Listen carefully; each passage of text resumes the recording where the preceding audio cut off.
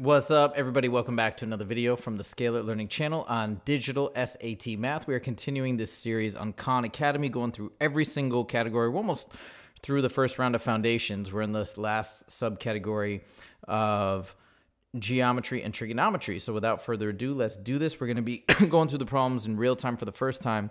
And these problem walkthroughs, in my opinion, are some of the best ways to learn the math, to prepare you for success, to knock out that 800. So without further ado, let's do it. Okay, let's see here. All right.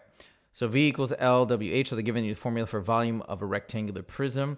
So right rectangular prism. What is the volume in cubic meters of a rectangular prism that is 6 meters long, 2 meters wide, and 10 meters tall? So basically, and this is pretty cool because, you know, a lot of volume formulas are given on the SAT and the reference sheet. So this is a plug and chug situation. If they're saying that it's 6 meters long, that's what you're plugging in for L.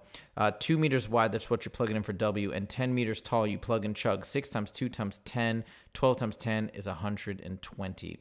So the answer is 120 meters cubed. Done. All right, next. Now, again, they're giving you this volume formula. This is for a cone, also provided on the reference sheet. And they're saying, what is the volume in cubic inches of a right circular cone with a radius of 12 inches and a height of 2 inches? So again, this is a plug and chug situation. So we're going to do volume equals 1/3 times pi radius squared, that's 12 squared, and then times a height of 2. All right, and now notice they're leaving the answer in terms of pi. So that's really helpful because then you don't have to actually calculate and approximate and all that stuff. All right, so let's see if we can do this as easily as possible without a calculator. So 12 squared is 144 times 2 is 288 times 1/3 times pi. So 288 divided by 3, let me think about that for a second. 270 would be 96, I believe. Let me just double check. 3 goes into 28. 9 times 27. Yeah, 96. All right, so the answer then is 96 pi, and that means A is the winner. Done. All right, next. Hey, thank you, Oxford, UK. Appreciate that. All right, so this one, the formula gives the surface area A of a cube with side lengths S. Boom, boom, boom, boom. Let's draw a cube. All right, it's not the prettiest cube. S, S, S.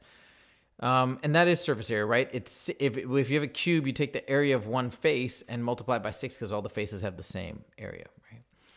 So what is the surface area of a cube with side lengths of 3/2? So basically, they're telling you the side length. Once again, it's a plug and chug situation. 6 times 3/2 squared. All right.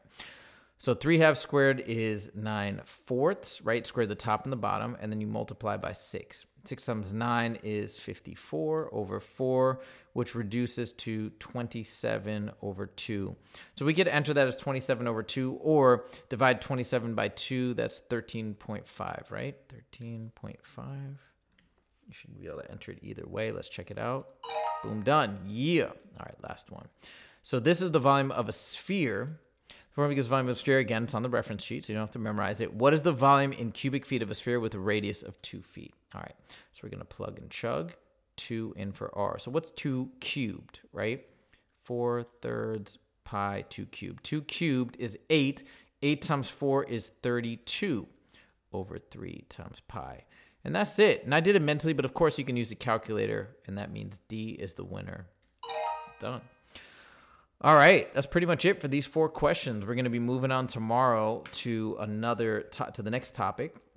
And like I said, we're almost done with this first series. This is, again, foundations level, which it's going to increase in difficulty as we go through the medium and advanced.